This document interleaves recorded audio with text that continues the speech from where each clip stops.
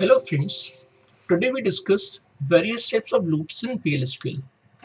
I am starting with for loop. Inside declare section I am declaring a variable I of type number. Begin section for the variable name in the initial value dot dot final value loop. So we have to write for, then the variable name in the initial value of the loop and the final value, and we have to give exactly two dots. I like to display value of I, so I am writing dbms output dot put line.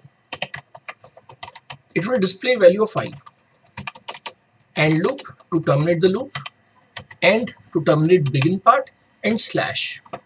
Save this program like I am saving with the name loop1.sql and say save.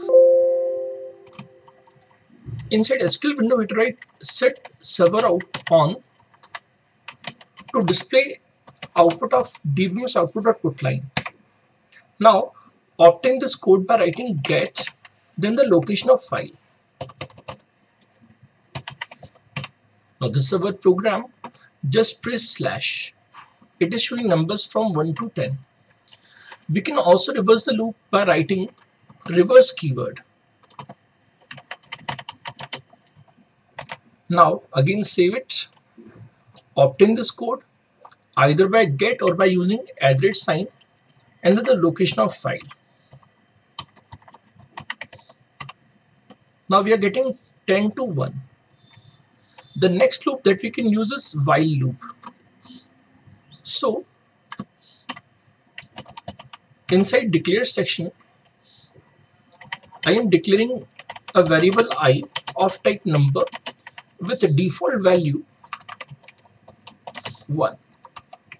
Begin section, we have to write while I less than equal to 10 loop, then value to display,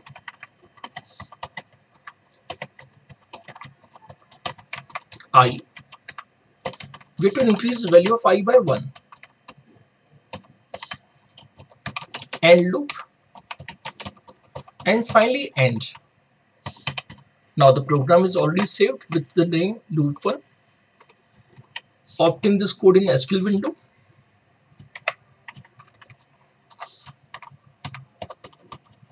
And again we are getting numbers from 1 to 10. Next loop that we can use is loop and loop.